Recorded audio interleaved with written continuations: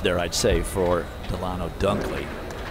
But you go back to the flinch by Fabergé, and that was just, he came off the block, and it was just too blatant not to call.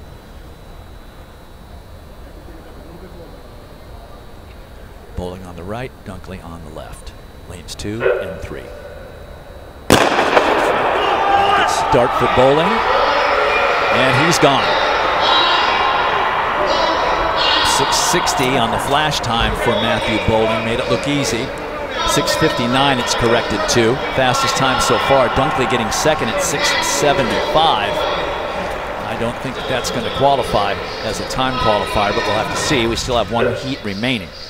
And some people knock Matthew Boling for just being so tight when they run, but that's people who have never really run 100 meters. It is a powerful event. You need to be a power. You need to be in a power position. Boling stays down really nicely, just like Abby Steiner. He stays down and really drives, creates some space. I'd love to see him loosen up, and he will as he gets a little bit older, but he is just a power runner, and you'll see that when he runs some of his best 200 meters as well. But you know, people wonder, like, why does he get all the headlines? Well, he's good, and he